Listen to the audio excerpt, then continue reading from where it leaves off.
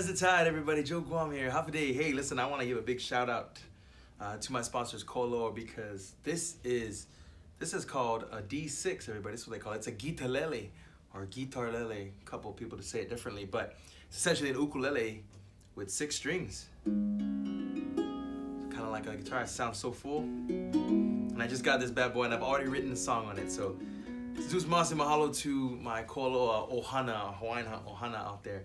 Thank you guys.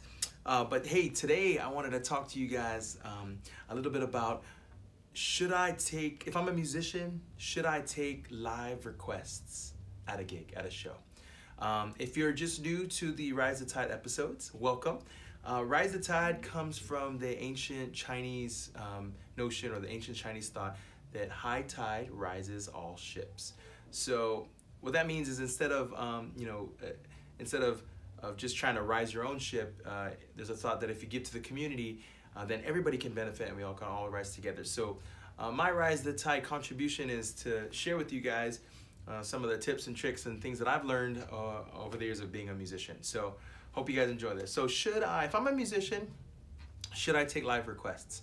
Or if you're also thinking maybe you're someone who goes to see musicians play, and is it appropriate to give them live song requests while they're playing? So the first thing you have to think about if you're a musician and you're approaching this topic is, number one, what is your capability, right? So what is your musical capability? If you're just starting out and maybe you watched like my earlier episode where I talk about how many songs do you need to know to play a show, and it's your first show, I said it's probably a good number to learn about 45 songs. So if you're just starting out and you only really know and rehearsed 45 songs, maybe it's not a good idea to actually petition the crowd for song requests, live song requests while you're playing a show. But if you've been playing for a while and you know a bunch of songs, then maybe you could give it a shot. Now, why would a musician actually ask for song requests? Well, the goal there is, as a musician, when I stand behind the microphone, my goal is to connect with the audience. And whether that's through music, whether that's through a conversation, or taking a live request and playing exactly what they want to hear. It's telling a joke. Some musicians tell jokes in between their sets. Whatever that is, our goal is to enhance the experience of the customer or of the audience member. So we want to be able to connect with the audience. So why would I take a live request? It's because I want to try and play what the audience wants to hear. So over the years, I've learned a lot of songs. I've played a lot of songs. So taking a live request, there is a chance that I might know what they want to hear. Now, there's always that risk, right, that you may not know. Now, we're not talking about the heckler or the audience member who's shouting out some ridiculous song request. Like, for example, I play an ukulele, but sometimes we get these hecklers who shout, "Hey, can you play like Guns N' Roses or Nirvana?" I mean, we're not talking about those. Leave those people out of the questions. They're just there to cause trouble.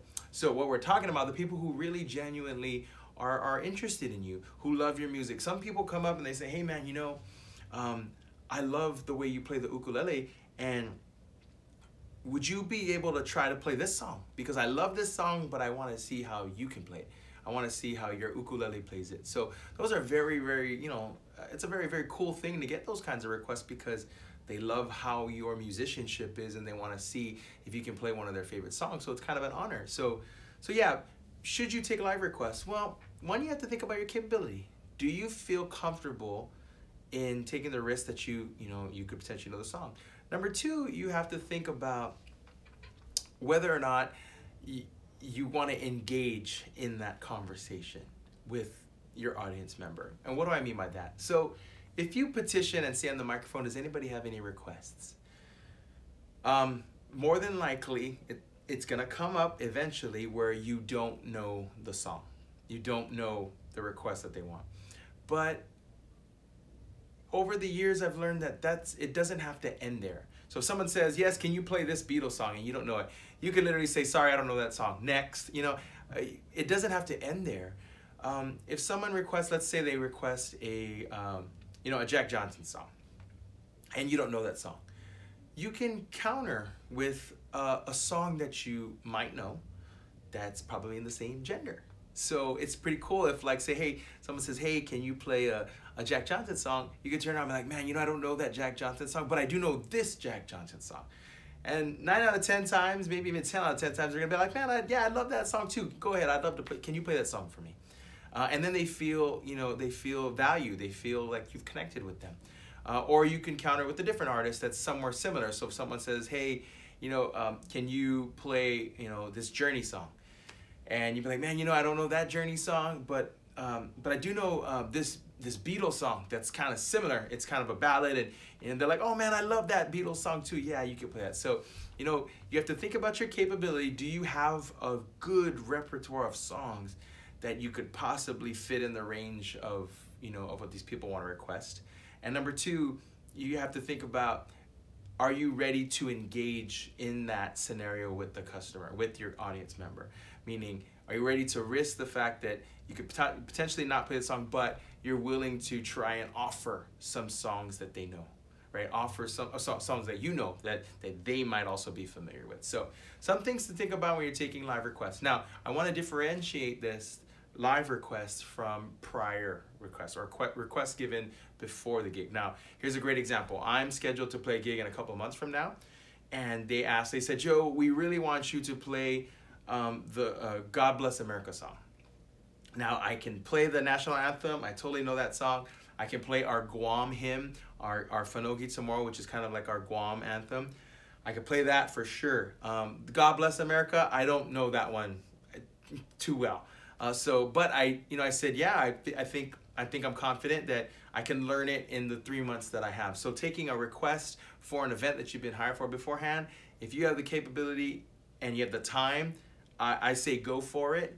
And if you feel like maybe it's out of your range, or if it's a song that you feel like you can't perform, you have time to reach back out to the client or the customer and say, hey, I gave this a shot, my best shot, and I'm not comfortable playing it.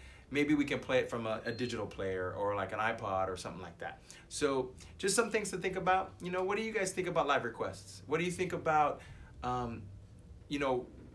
if the musician should take live requests? I'd love to hear from you. Please let me know in the comments, or you can send me a private message, or I could possibly learn something from you too if you share something with me in the comments. So, Zeus Moss, everybody. Rise the tide. Thanks for watching.